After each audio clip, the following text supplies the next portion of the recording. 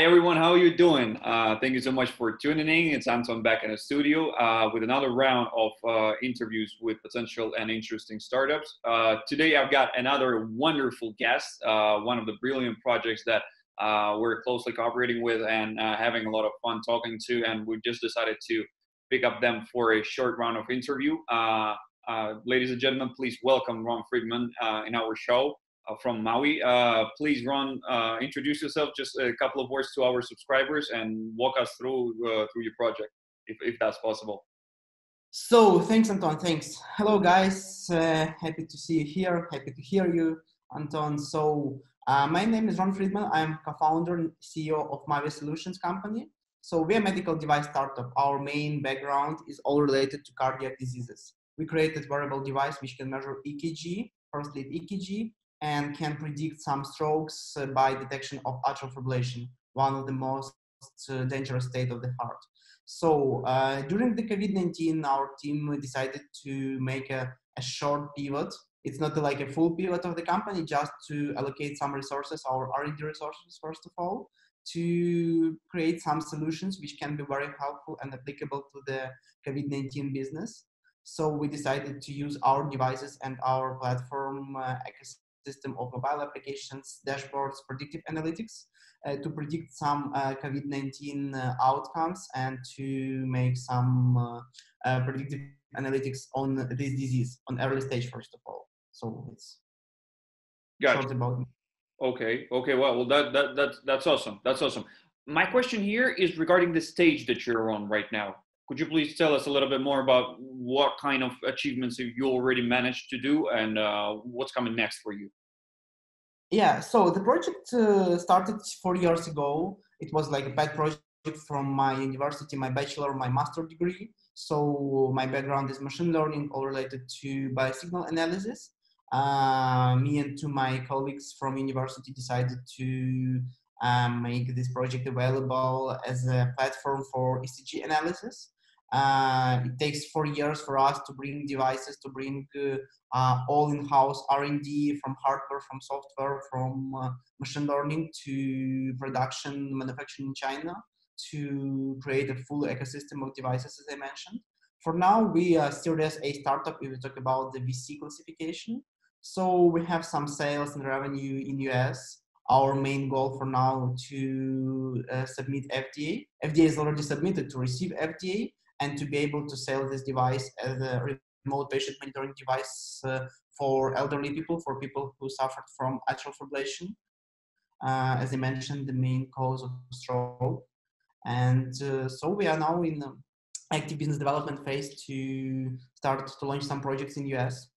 Awesome. That's awesome. So that's the bracelet, right, that you're having on your hand right now, on your wrist right now. So this is the one. Yeah. So this is a device which looks pretty simple. I mean, the same to standard fitness tracker. Our initial idea was to create medical device with medical grade signals, which will look the same to the fitness tracker. So not bulky devices, not ugly device. You can imagine the medical devices, the big devices on your chest, something which are not sexy and so on. So we combine like the power of medical devices, of data collected from these devices, and our design facilities to create a really good looking device. So I hope this device looks good enough. Yeah, that looks just any other smart watch, stylish look. So Absolutely. Our idea was just to help people who suffered from some cardiac diseases, not to be like a separate people, not to be people with some bulky, ugly devices and so on. Just be the same to other people, but have extra medical functions which can help to save your life, first of all. All right. So now, besides just looking sexy as hell, now they can be actually caring about their health, and have a use of it. Besides just watching, as a tool watch, just watching the time, and checking what time is it. So maybe, that's quite working out in this case. Listen. Yeah, when we started, so like 4 years ago, most devices was just for, as you mentioned, like watches to see the time and so on. But time has changed. So a lot of devices, also Apple Watch, Samsung, decided to be kind of medical devices. This is not medical devices. They are not FDA approved. They are not for with some intended use in healthcare, but they pretend to be medical devices. They try to measure some vital signs. They allocate a big budget, like billions of dollars, for R&D to create new vital signs data collection, some algorithms, and so on.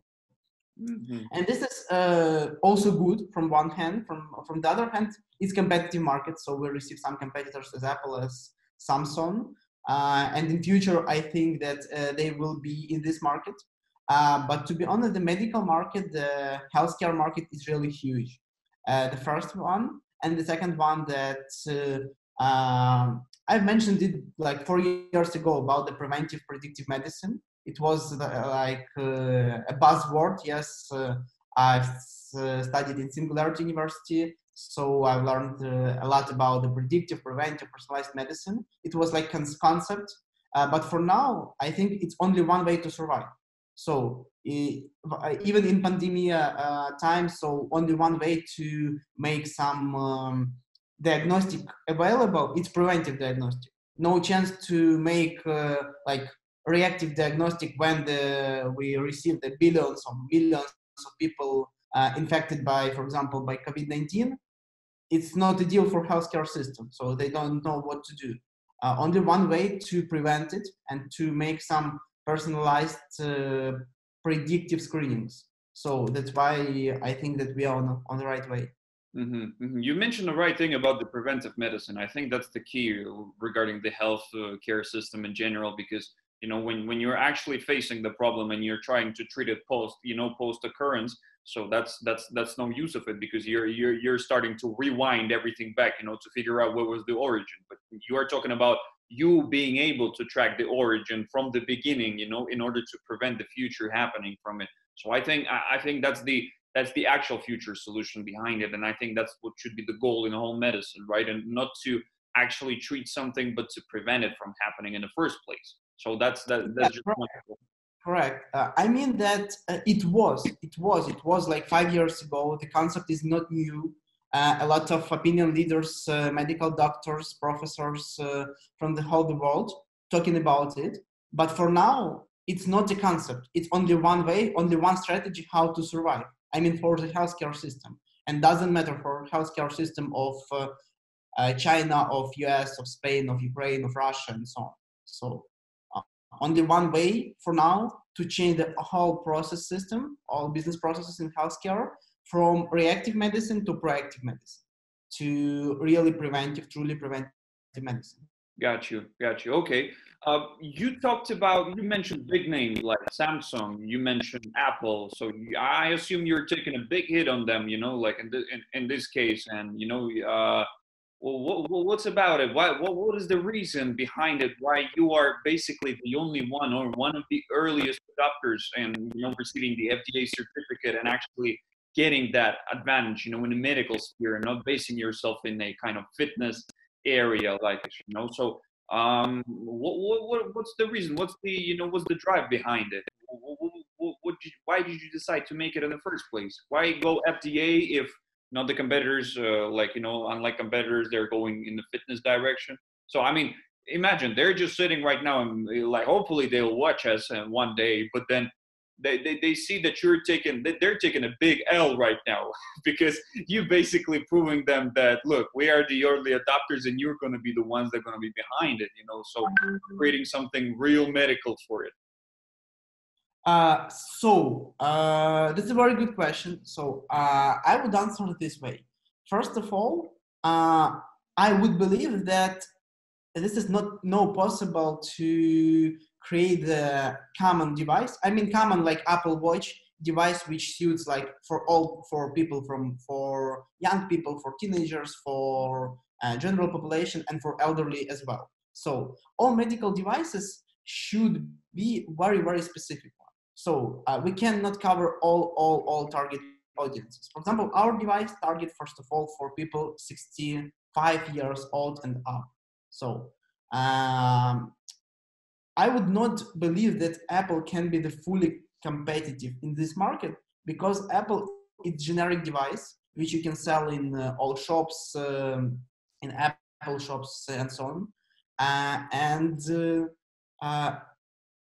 it will be not trusted by doctors. So we've talked a lot with doctors in US, first of all of them mentioned that Apple Watch looks like a toy. Yes, it's a good device, good looking with a very good functionality and so on. But for example, how you can use this device as a medical device if the battery life is like 12 hours per day.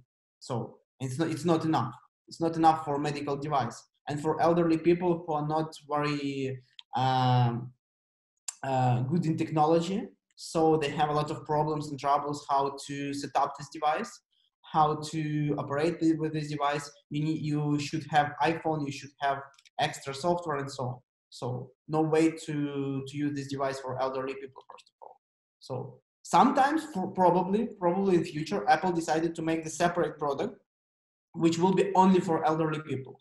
It can be, but as I mentioned before, for us, it's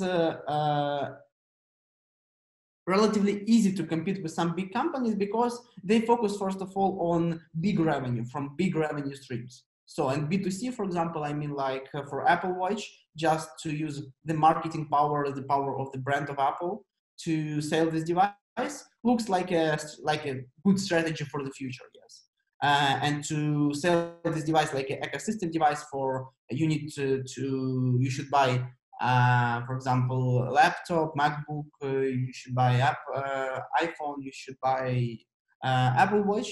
And once you have a full ecosystem of devices, which is very suitable for you, so it's very easy to integrate, easy to operate, and so on. But all this about the user experience of the daily life, but not of the medical user experience.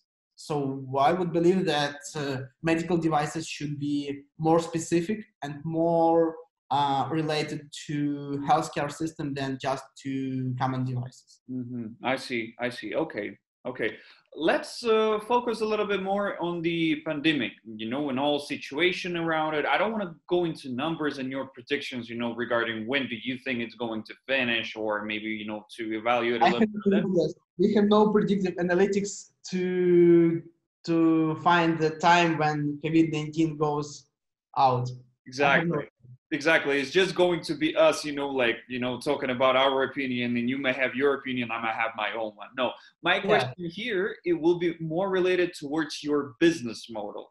How did it affect your business in the first place? Did it actually help you somehow, or did it slow you down? So that's the first question that I want to focus on. Yeah. Also, thanks for this question. It's the right question. I would answer that from the one hand, in our strategic processes, for example, FDA, our next generation device manufacturing, for sure it slowed down because of all started in January with some problems in our shipments from China, with our manufacturing in China. After the COVID-19 spreads through the whole world, and we faced with some problems in our small R&D office in Italy, after in our with some our US clients and so on. Also, FDA tried to focus first of all now on devices which are able to help in COVID-19 fight, yes. And for sure, it slowed down some our processes. From the one hand, from the other hand, we have already existing platform. I mean, ecosystem of mobile applications, of devices, of dashboards, of predictive analytics, which are able to sell before, but in cardiac field. And it was pretty easy for us to customize this platform and start some sales, just direct sales to companies as corporate wellness health use case for measuring temperature, for example, for basic measurement of the more vital signs like blood pressure, like oxygen saturation, like temperature, like ECG, and so on.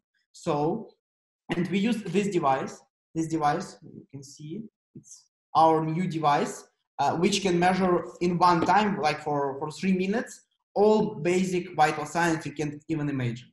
So EKG, saturation, blood pressure, respiratory rate, heart rate variability, and some all another indexes which are derivatives from these biosignals.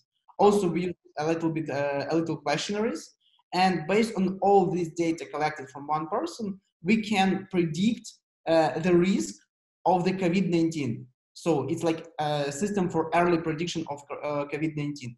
I mean, for example, if people are in the quarantine or just sitting home, no need to go to hospital to make some screenings.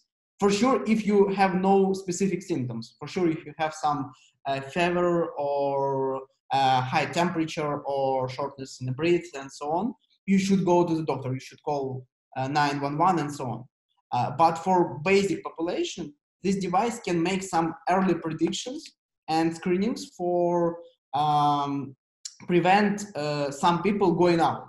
And this is not like for the current pandemic. I mean, not only for this or next 2 weeks, 3 weeks. Even after quarantine will be finished, we'll able to use this device as a medical solution for all companies, even for governments. So we received some quotes from governments. I cannot disclose the names of governments, yes, but some European countries, some Asia countries, some North American countries also. So just quotes for this device and for this system. The main idea to make all screenings available from home. I mean, basic screenings. We are not in the position to make some diagnosis. We are not the competitor to PCR tests and so on. No, we are not silver bullet. We are not treatment.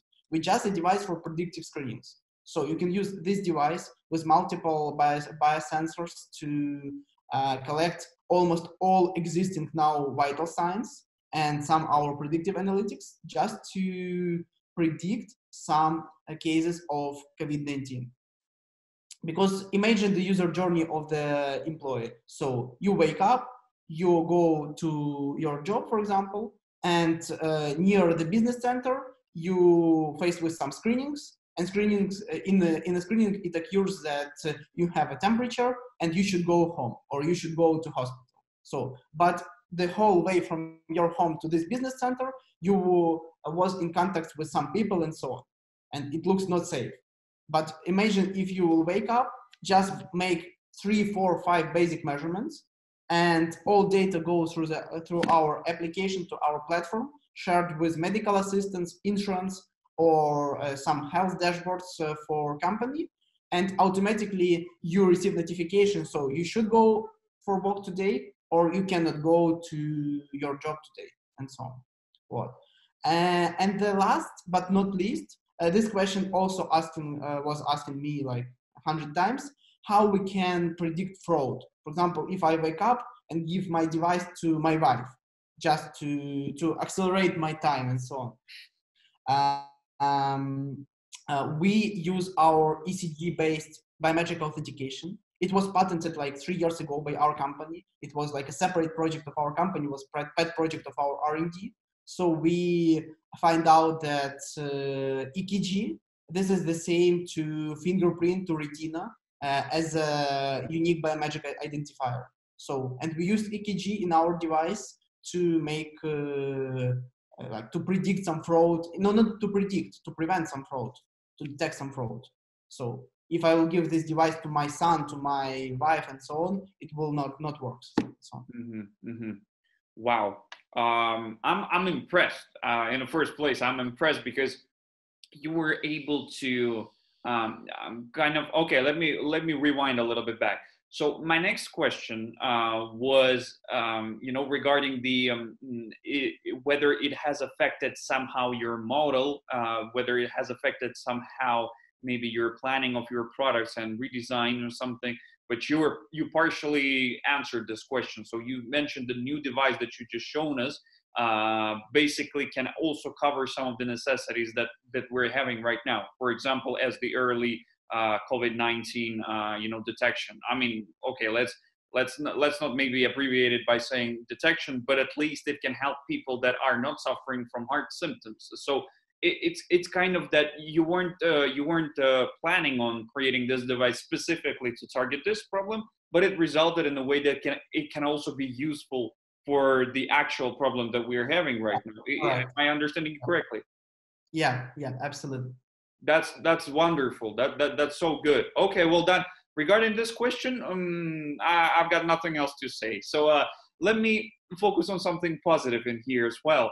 So I know that you recently were able to close down the round for fundraising, as far as I understand it. So congratulations from my Thank side. you. Walk us through a little bit about your business model. So actually, have you thought about changing it, or maybe have you changed it because of the actual problems right now circulating around the world? So it's not only about the COVID, right? It's also about the economy. It's also about the social aspects of all of this, you know. So did it somehow change the business model that you adopted previously, or you didn't notice anything? Okay. I would answer. Yes and no simultaneously. So first of all, our main business model is working with insurance companies as CPT codes for remote patient monitoring. This is the way when national insurer in US, like Medicare, pay some money for you for like medical device software provider for data collection from patients which are chronic conditions. First of all, vital signs. It can be EKG, it can be blood pressure, it can be saturation, doesn't matter. So doctor gives this device for free and you receive some reimbursement from national insurer. And doctor receive another amount of money for supervising the patient for like 20 minutes in a month. So this is our main basic model, which we are going to sell this device in nearest future in US. But for sure, the whole healthcare system in US now focus first of all on COVID-19. For sure, we have some slowdown in our sales activities in this case. I mean, we find out the new business model. Have no thoughts before about it, but for now, it looks very sexy, like platform as a service system.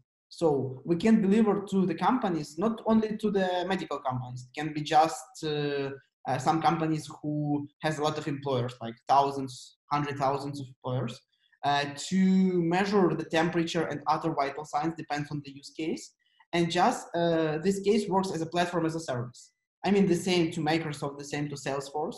We deliver the platform, we customize this platform to client. We ship devices, we ship the whole infrastructure, and they're able to make some screenings, populational screenings, predictive screenings, and so on.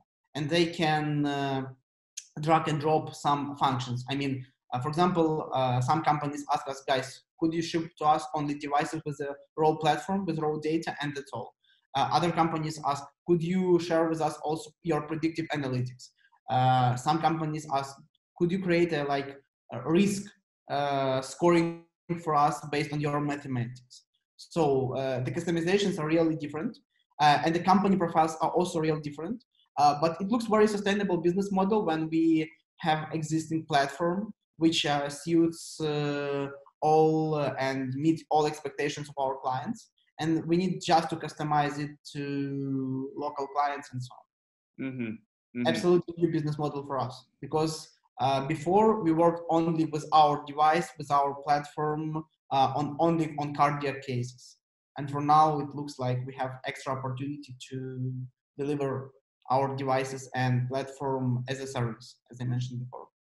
Right. Okay. Okay. So Like annually or monthly recurring revenue. So it's close to SaaS, software as a service, but I would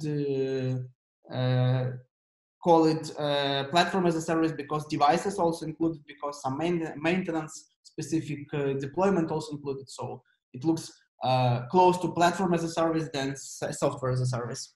Mm-hmm. Mm-hmm. Okay. Okay. So, you know, kind of coming up to the, you know, some of the maybe things that you've mentioned to find or explore during this, you know, situation. What kind of feedback or maybe what kind of life hack would you be able to give to other startups that, you know, maybe facing difficulties right now on thinking, you know, weighing in on opportunities, whether shall I actually start, you know, pitching myself to the investors right now, or shall I invest? You know, I mean, shall I just wait, you know, and you know, see how it's going? What's your take on that? Anton, to be honest, probably I'm not the right person to advise because now we are in a rush. I mean, yes, it's like crypto activities like 2-3 years ago, and people who was involved in crypto activities like for years, like 10 years ago, was rocking 3-4 years ago because they was truly experts. They was not like experts with 1 week education, what is crypto and so on, what is blockchain. They was truly experts. I see for now, for us, this is the same situation.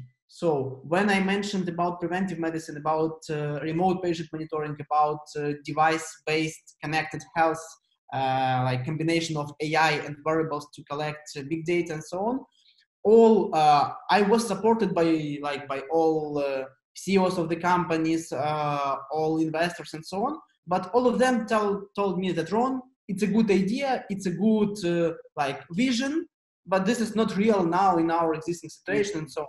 So it's more like a miracle, like a vision, like a strategy and so on. But my idea was it should be, because this is only one way how we can work in real life. The same to sharing economy, the same to Uber, the same to Airbnb. It was not it was not a challenge for Airbnb. Yes, I mean it was challenge of Airbnb, but it should happen.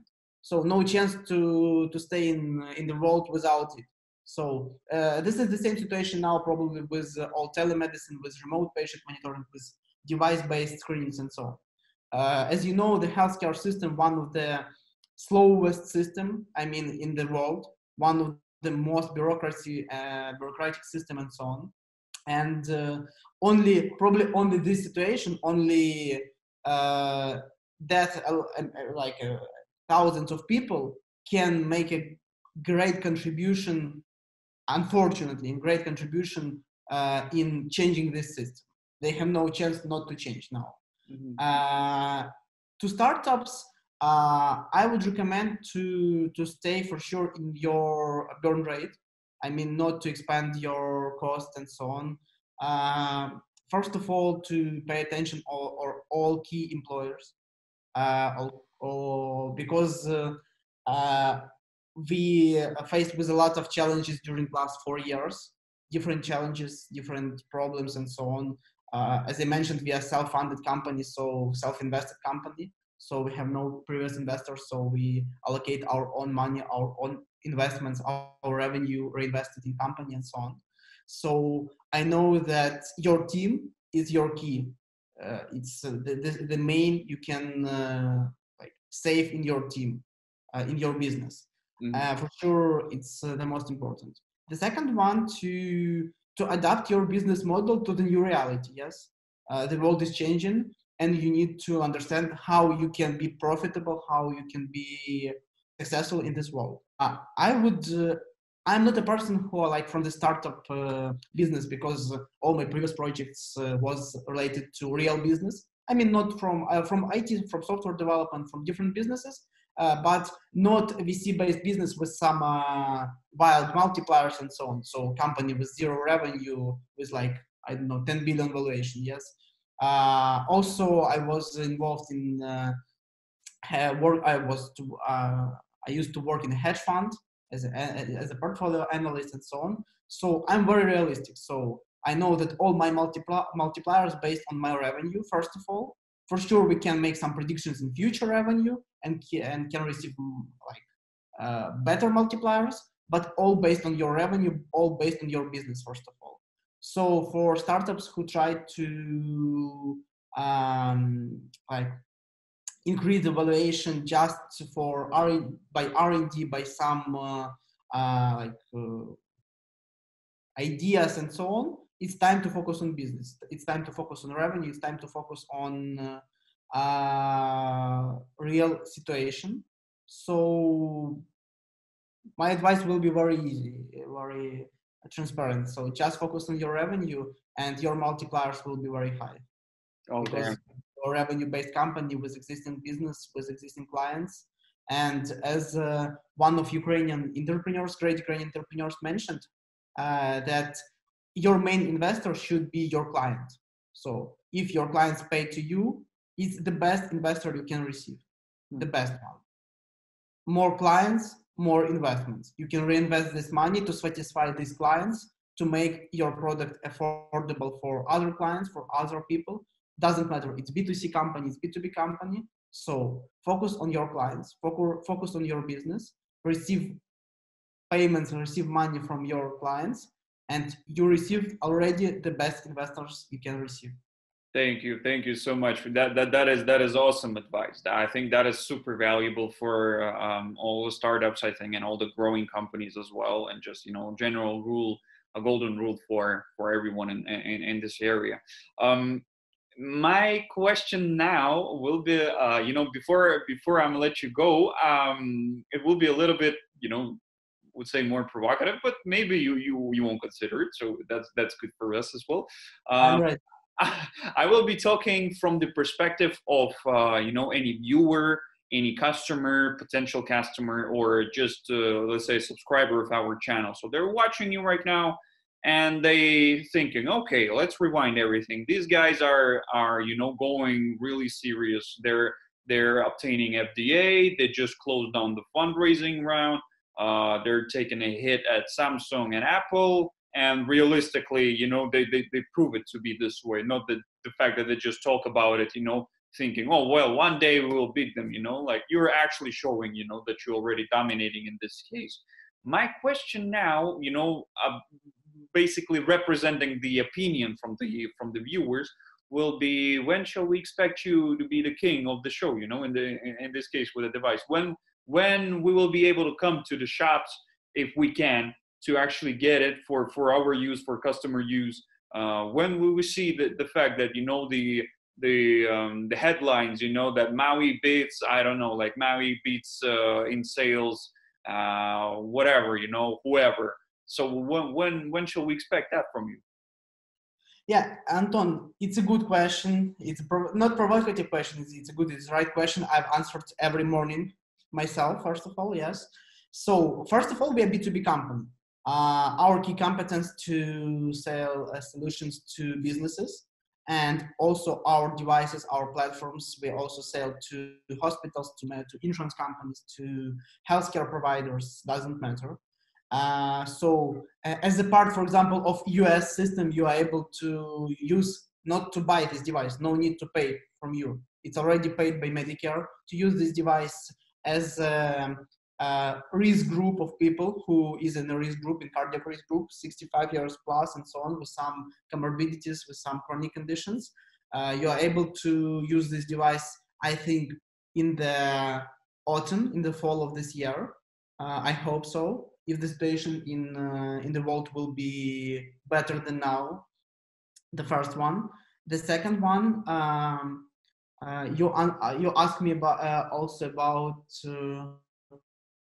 the first, when we are able to sell this worldwide, and the second question was, could you remind me? Basically you becoming the king of the show, just generally you dominating the market, and you feeling the full force of it.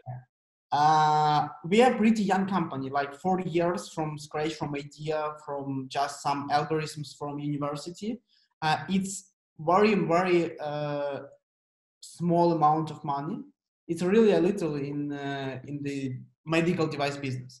So all companies who are working now, it's like 25, 30 years old companies.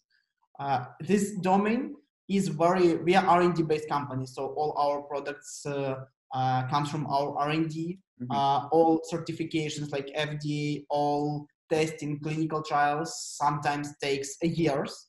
So for medical device business, not even medical device, for healthcare business, for software platforms in healthcare, 4 years it's nothing. So I hope that we are on the way. This is very good picture in singularity, that exponential curve looks absolutely the same at the beginning with linear curve. So even from the mathematical perspective, on the beginning, these curves are relatively the same. They call it deceptive stage. They have like 60 paradigm, and this is deceptive stage when you think that your exponential technology looks the same to some linear technologies, but in one time period, exponential technology booming, like twice per day, per year, doesn't matter. It depends on the metric. And linear will be the same to linear.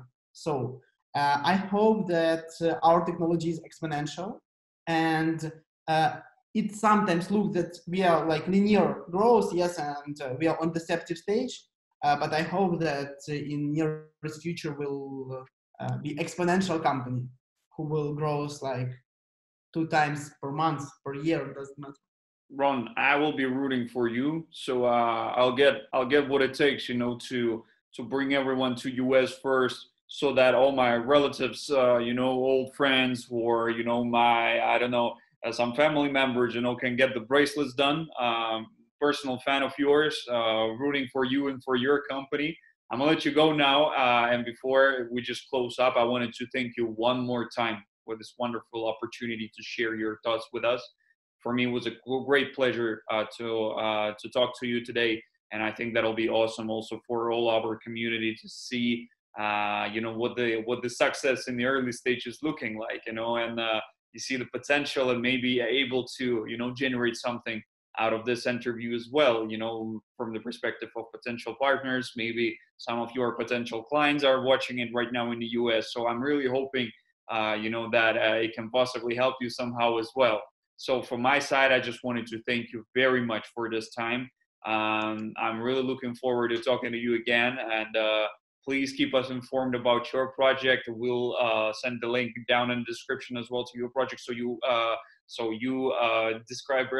subscribers will be able to visit Ron's page and see everything, the project, what it's looking like, and test it. So thank you one more time. Wish you a wonderful day, and see you soon. Thank you. Thanks for interview, guys. Thank you. Bye bye. Bye bye.